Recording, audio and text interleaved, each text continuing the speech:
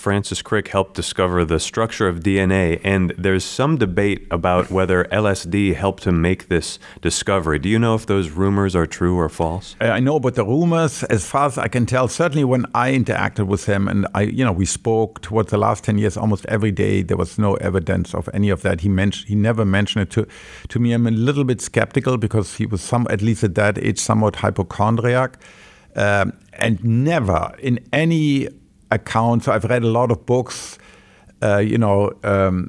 Judson's famous book. There are lots of books written about this, the Crick-Watson discovery in 1953, because it occupies such a singular moment in the history of science, also the sociology of science. I've never seen any evidence that LSD, I think it's a pure rumor. He may have taken in his youth LSD. This was the 50s and 60s. It was very popular, but I've never seen any evidence that connects his doing that or not doing that, which I have no knowledge of, to this discovery. No, what happened there is this classical discovery. They saw, they were prepared. They thought very hard about a molecular matching mechanism that could explain, how genetic information is stored. And then when they saw the famous bee photograph that Franklin had taken, they sort of almost instantaneously realized a helix, particularly a double helix that's paired, could explain that, because they thought about it for weeks and months and argued about it day in and day out.